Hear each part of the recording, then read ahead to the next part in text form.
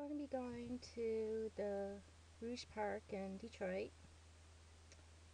and it's like I've been there once already with my students from DIT that I observed, and from basically it was their launching point for their entire ninth grade curriculum, where how does the question that they're focused on particularly is how does the Rouge Park make the Cody Rouge neighborhood a more just community. And from the DIT Day in the Park, there was quite a lot of information about the history of the park, and I'd like to further explore exactly what is all in the Rouge Park. As we can see, we have a long way to go. We are in the Rouge Park, and there's the gun range that the Detroit police use. There's any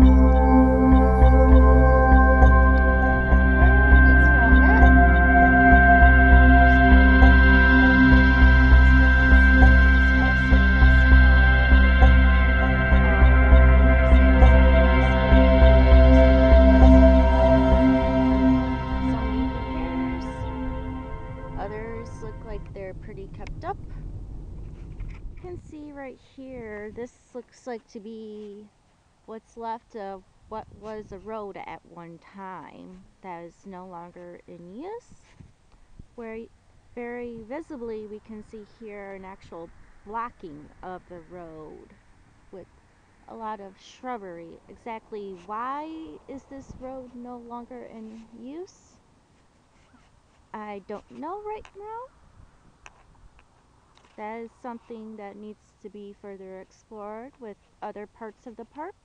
Maybe there's a connection point on the other side of where it was all connected at one time. Other side of the toboggan hill.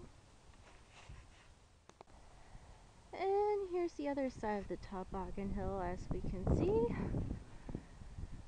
That over there looks like it might have been an ice rink by the shape. And there's lots of trash around. There looks to be a soccer field of some sort. And a building that has in need of repair, a pile of dirt. This seems to be a dumping place for people's trash. And as we can see, there are remnants of what was the asphalt that is the road. And this is overgrown by shrubbery now and small trees that are, well, probably, I'm gonna say, between 30 and 40 years old, that for the most part. And as we are approaching over here, we can see the Rouge River. Now here are some remnants of what's left of the bridge. And as we can see, there's the other side. Here's the side I'm on. It is obvious that this was intentional, that the bridge was taken out. Exactly why was this bridge taken out during white flight? We need to further explore this and think of the reasons behind why is water so special. Exactly what political purpose, geopolitical purpose would a bridge hold that people were willing to actually destroy the bridge? Here is the bridge that was torn down during the Detroit riots. As we can see, there is the location where it should be attached to on the other side, but isn't. And the Rouge River in between. We still have the cement is in place. It's just that the part of the bridge that goes over the river is what's been torn down. There's still the concrete that was used as part of the bridge. Here, it's just that, and on the other side, you can see the sewer line, well, the sewer drain. And over here, it's just the side of the bridge. There's a remaining tree stump there.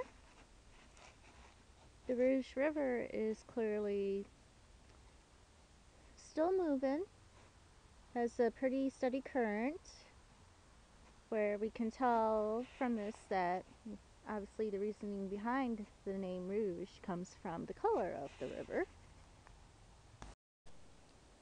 From this discovery, where it is very obvious that the bridge was intentionally destroyed to disconnect the Cody Rouge neighborhood with the other side, which I believe is part of Dearborn Heights. Considering this took place during the Detroit riots, this was very obviously racial relations related. And for them to actually,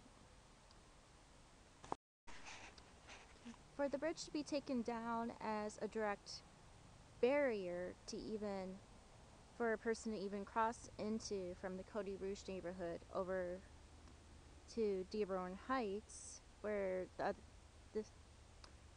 Rouge Park also borders. This was done intentionally to separate the races, where this is very much a geopolitical issue.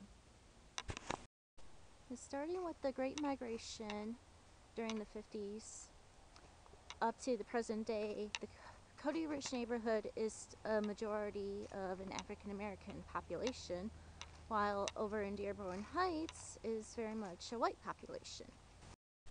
From taking that walk over to the actual bridge in the Rouge Park, I can very much see why at DIT they have it, their main curriculum question as what role does the Rouge Park play in creating a more just community for the Cody Rouge neighborhood. This is very much an issue where in order for the park to be taken care of and actually have where you see that pride being brought into the park from the people that not only use the park but take care of the park, it very much is taking back the neighborhood and breaking down the barriers that were created by the destroying of the bridge.